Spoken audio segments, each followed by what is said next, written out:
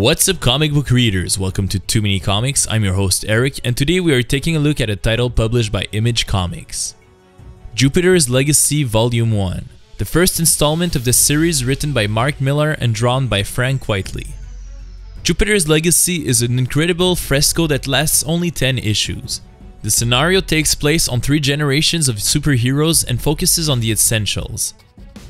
The story follows a group of adventurers led by the Samson brothers who go in search of a mysterious island.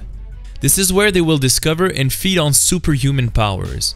From there, they will decide to use their powers for the good of humanity in order to save the world and make it better. However, as with any good resolutions, time will change the course of history.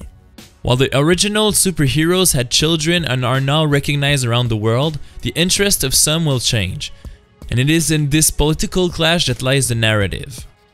It is a compendium of genius since in just 2 volumes the author have created a mythology, a universe, and characters worthy of a modern classic. From a writing perspective, we find pure heroism, feelings, family values, betrayal, twists, and above all, the pleasure of reading each and every page.